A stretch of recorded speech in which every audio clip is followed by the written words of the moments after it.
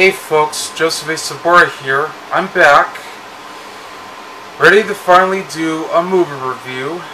I mean, especially now that I'm wearing my Tom and Jerry t-shirt that I got as a early Christmas gift. That's where you can see the famous cat and mouse team. Tom right here, and Jerry.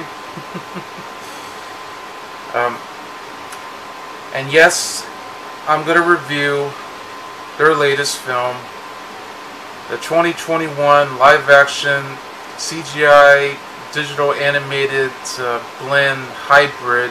Before I get to that, let me ask you, as a cartoon fan around, you know, I love watching Saturday morning cartoons, weekday afternoons, and of course having to watch cartoons pretty much on cable television, satellite, streaming, physical media, you name it.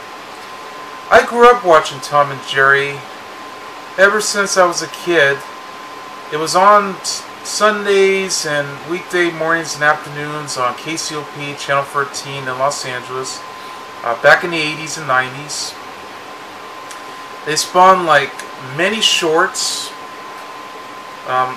It's created by Bill Hanna and Joe Barbera, the same team that would later accommodated several shorts and TV shows that we got, like the Flintstones, the Jetsons, Scooby-Doo, Wacky Races, and all the rest.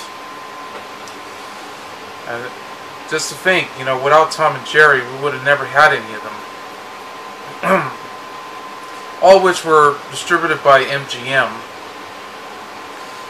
Joining in with the animation teams of Gene Deitch, Tex Avery, and Chuck Jones, joining in with Lou Schneider. I mean, they were so popular that they actually had a TV series to follow, you know, like the Tom and Jerry comedy show. We also had Tom and Jerry Kids that aired on Fox Kids. And we even have the very first feature-length animated feature that came out in '92 overseas, but it came here in North America in the summer of 1993.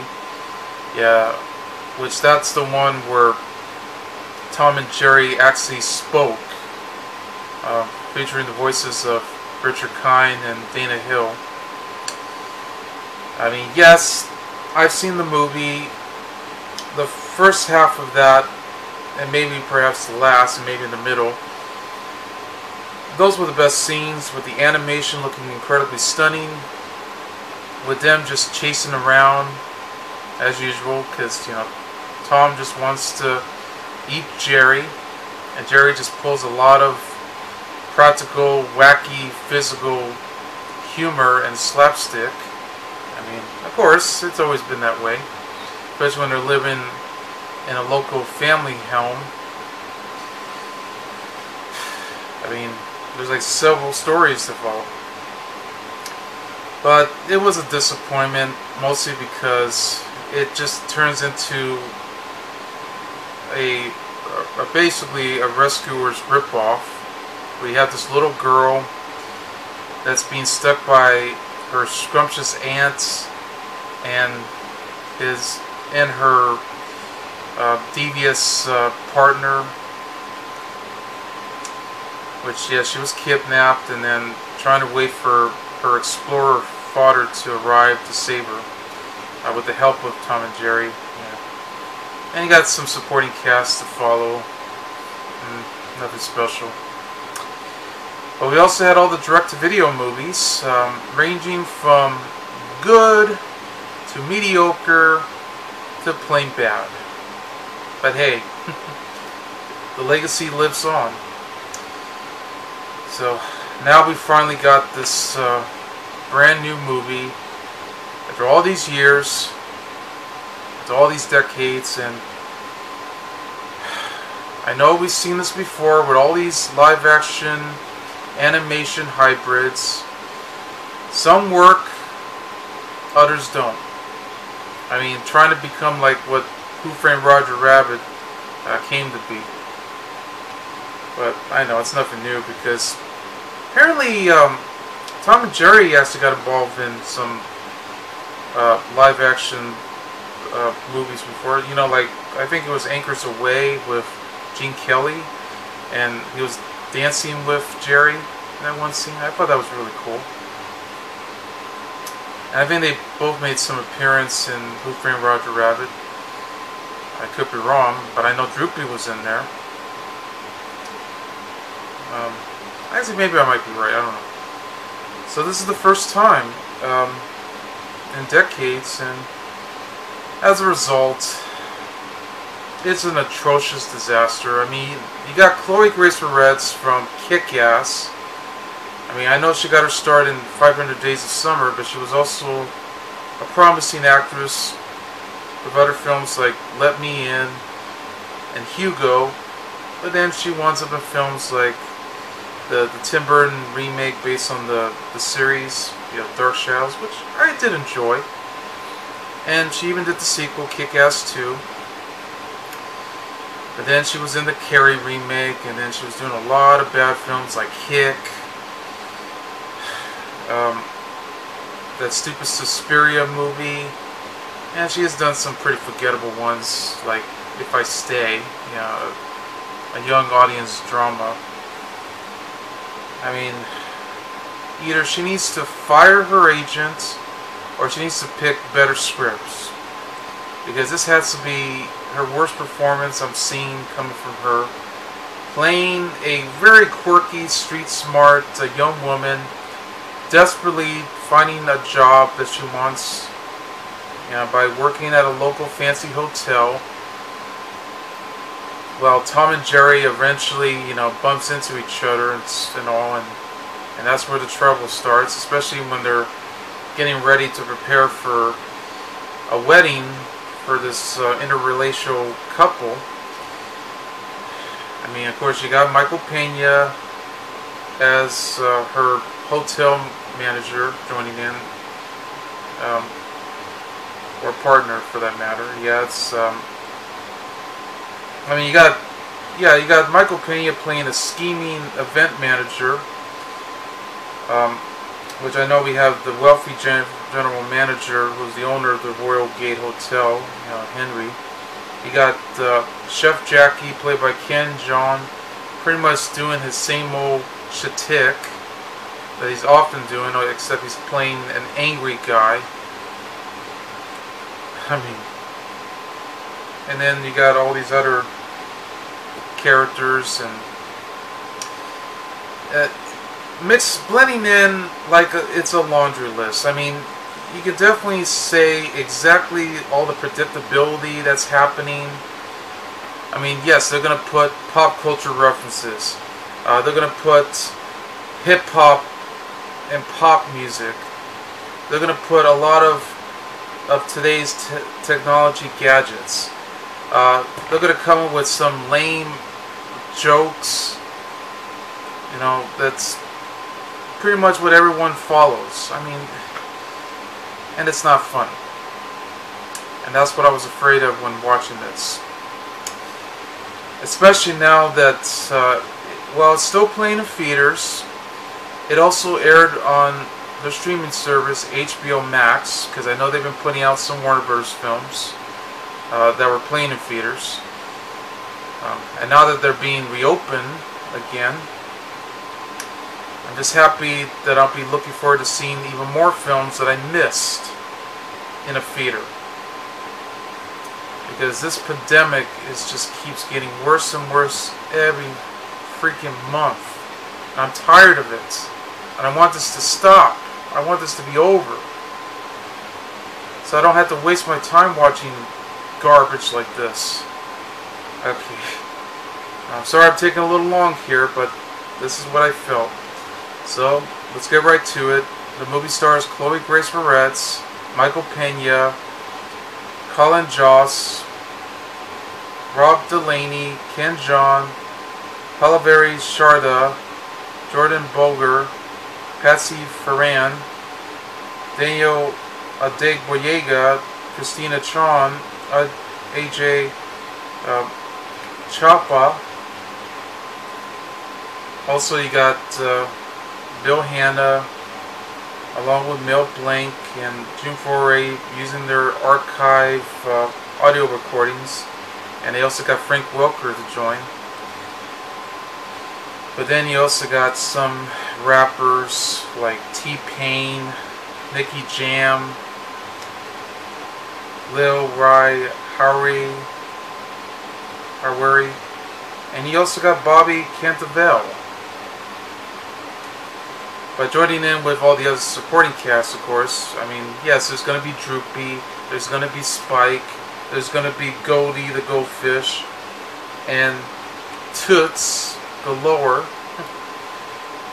Just like how we got them in the whole shorts series. And there's even Screwy Squirrel. It's written by Kevin Costello, and he should take the blame for this, for coming up with such ridiculous, atrocious script. And of course it's based on the cartoons by Bill Hanna and Joe Barbera, and it's directed by Tim Story. Yes, the same Tim Story, who not only did the voice of the pigeon announcer, but of course he's the same man who gave us the Fantastic Four movies, along with the barbershop films. But yes, he also did Taxi and the Ride Along movies, among many others. Oh boy, this is going to be a long shot. The movie begins set in Manhattan, New York City, which opens up with some animated rapping pigeons while singing to the tune "Can I Kick It?" That's where we, because they really sure want to open it this way. That's where we see Tomcat, who dreams of becoming a pianist, who plays at Central Park with the entire audience, you know, already cheering on by his particular wonderful performance, until his longtime rival, Jerry Mouse, had came just to find a special house for himself, and just picks a fight with Tom, which his keyboard ends up being destroyed, and that's what follows the chase. And that's when we bumped into a street-smart, quirky young woman named Kayla Forrester, played by Chloë Moretz.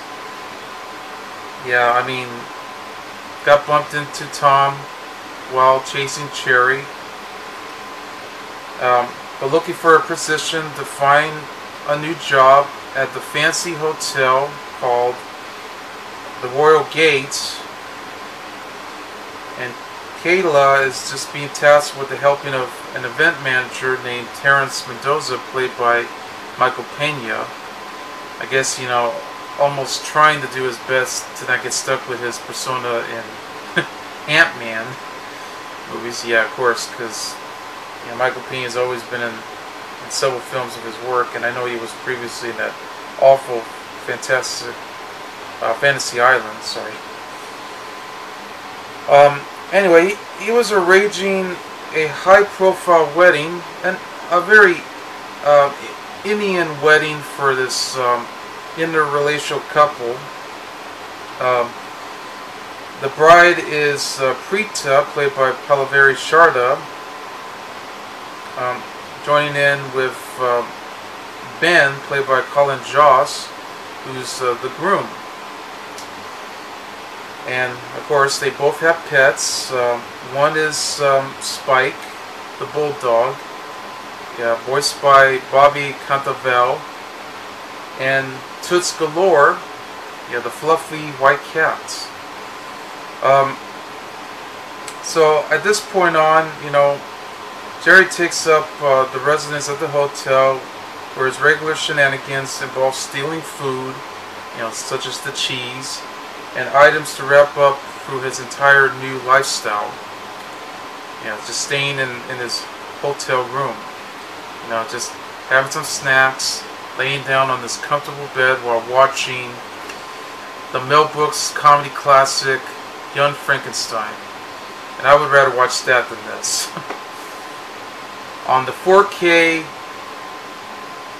big screen TV. While Tom was trying to do his best to go after Jerry and trying to jump all the way up into the hotel window, trying to find better ways to get there, but he's doing all these failed attempts, keep falling all the way down into the pavement. And then there's even a Batman's reference where he has to end up flying around, winds up going up, all the way up the sky into the moon, and then just lands straight and just fails. And then he winds up climbing and walking to the electrical wires till he got electrocuted. And then when he finally got caught into the hotel window, well, Jerry, just when the window was open, Jerry eventually just closes it, shuts it off, and then next thing you know, Tom just suddenly went inside, and just that's what causes a chase tornado, and Kyla just spotted it. So then we realized that Preeta just found most of her missing items from the purse, including the engagement ring that she has. So in order to stop Jerry, Kyla just decided to arrange Tom, working as a hotel bellhop, to actually stop Jerry and just kick him out. And that's what he did. Things were going according to plan, but then things just seemed to get much worse, hoping that this is not going to be a disaster. Tom was already, being prepared for his performance, trying to get to know Toots. I know he accidentally bumped into Spike, during the chase between Tom and Jerry. I also got bumped into those alley cats earlier on, sort of a take on the movie The Warriors. And of course, Tom's going to end up meeting them again. So things became pretty much of a disaster when, especially after Terrence, while he was already spotting Goldie the goldfish, and yes, you can even see all these bubbles, which even has an emoji icon of a poop. Okay, and I know he was making contact here with Henry, because Henry, of course, hired Kyla and trying to see what they can. Terrence had to take Spike for a walk and ends up pooping into the pedestrian sidewalk. Yeah, and I guarantee you won't be able to see that because of how many burritos he had, and the farting, bathroom humor jokes and everything. And then it only gets much worse was when Spike ends up being part of the chase with Tom and Jerry, and then that's where they destroyed the ceiling of the hotel. And hoping to fix this problem, Kyla decided to kick Tom and Jerry out, and they wound up exploring the entire city of New York and riding around on the limo, doing all these practical jokes. And then they wound up at the local baseball field, just watching a baseball game. Tom catches the ball and then winds up being sent into the pound, where, yes, that's where we got to see Droopy in a very tiny cameo, dressed up like he's Hannibal Lecter with that mask from Silence of the Lambs, along with the Hannibal Lecter movies. And then we see the alley cats again. Yeah, just fretting him and telling him to eat Jerry. And he tries.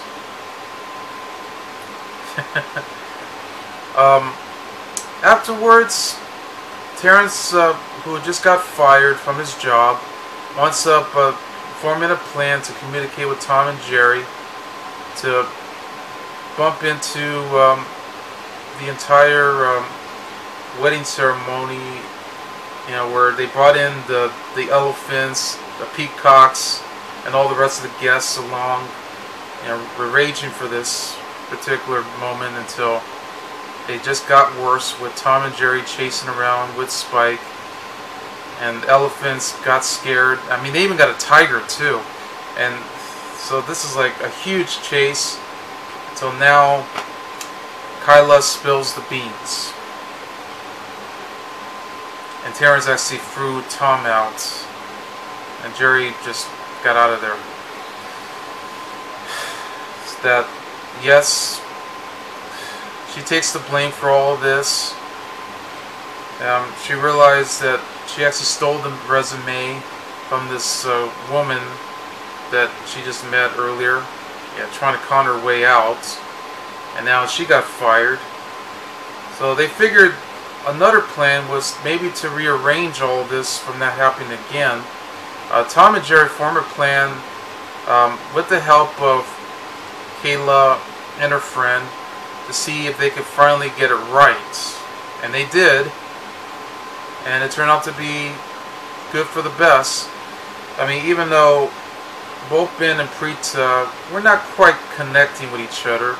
I mean, Ben was pretty much a techno freak. Preeta just wants to have pretty much all the love that she can get from her fiance, and hoping that they'll connect with each other. And that's exactly what we have. Well, until the movie ends. When Tom and Jerry were on screen, I did laugh. They were probably the best moments I could definitely take. The animation style of Tom and Jerry, as well as the other characters, were quite good. I'll give you that.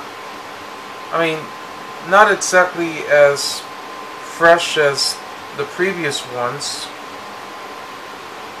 but it was getting there. I mean, it kind of looks pretty much like your standard today's cartoons, where every animation next to nothing isn't quite spectacular.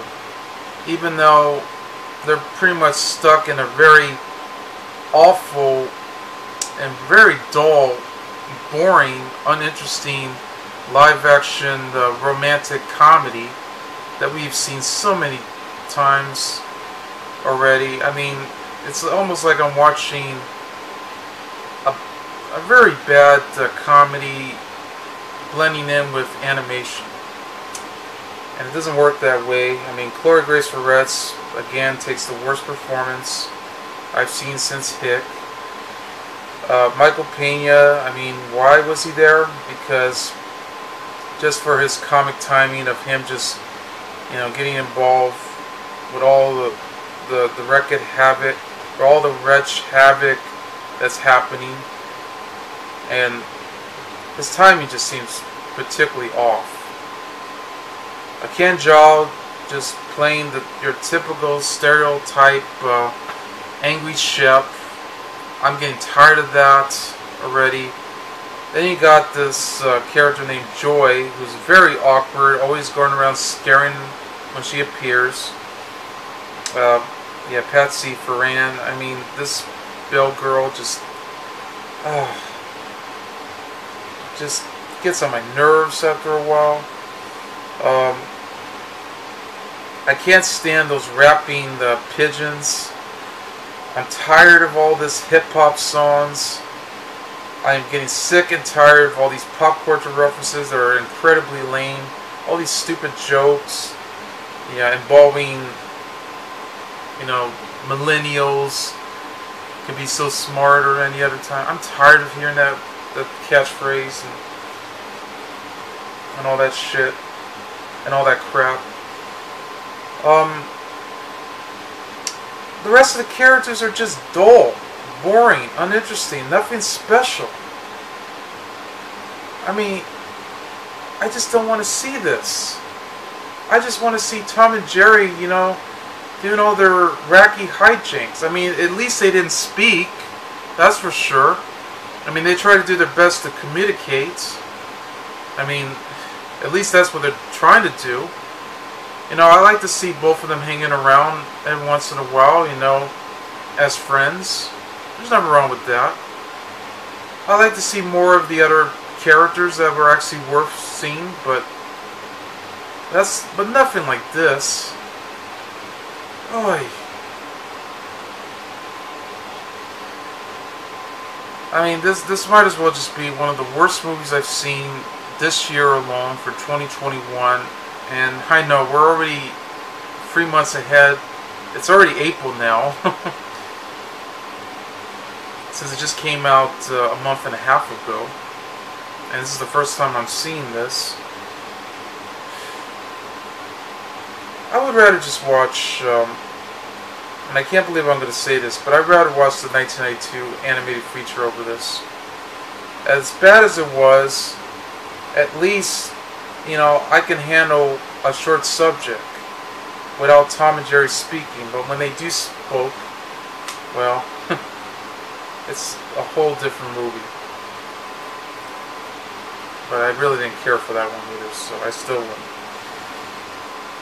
But I would rather just stick to the shorts, which are so much better. I mean, you could watch them on Boomerang. I mean, they were on Cartoon Network too. You can even buy all the shorts and movies, the direct-to-video movies too, on physical media. You know, DVDs, Blu-rays, you name it. You can even watch it on MeTV. You know, they're now playing Saturday morning cartoons, as well as weekday mornings. I mean, anything but this. I mean, HBO Max probably already has all the shorts on there. If I want to see another live-action animated film that's set in New York City, I would rather watch Enchanted, which is one of my favorite movies that features Amy Adams, you know, who actually played a princess living in an animated fairy tale like all the other Disney films we got, and wants up going to a fish out of water tale into New York City after she got pushed into a well by this old hag, which, by the way, the animated or the live action features was actually done by makeup artist Rick Baker for Susan Sarandon. Over this. Hell, I would rather watch The Smurfs along with its sequel. It has its issues, but it does have its heart in the right place and soul. This has none of that in this film. I mean, it's hard to believe that we come to this after last year's Sonic the Hedgehog, where it had a controversial animated design for Sonic. They finally got it right. And the story, well, sometimes it could be cliche and all. It's still a very fun movie. And why can't Tom and Jerry be like that? I just don't understand. I mean, luckily for that movie, it became successful, and they're ready for another sequel. And that's another thing too. The film also got success at the box office for this movie. For a $79 million budget, it only made like over $86 million.